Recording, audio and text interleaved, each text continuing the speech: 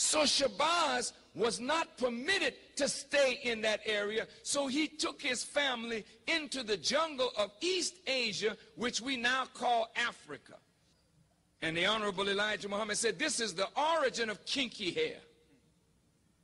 Because we didn't have kinky hair prior to that. The hair on our head was like the hair on our eyebrows.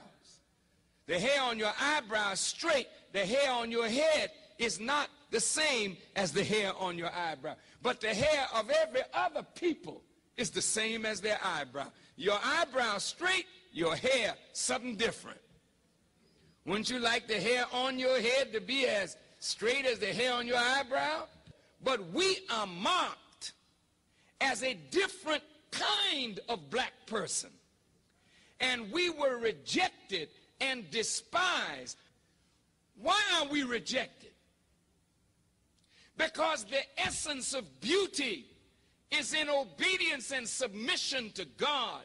And the essence of ugliness is when you rebel against God. And when you rebel against God, in your rebellion, you are marked with a certain mark of your rebellion, which is the disfigurement of your internal self, which manifests in the disfigurement of your external self.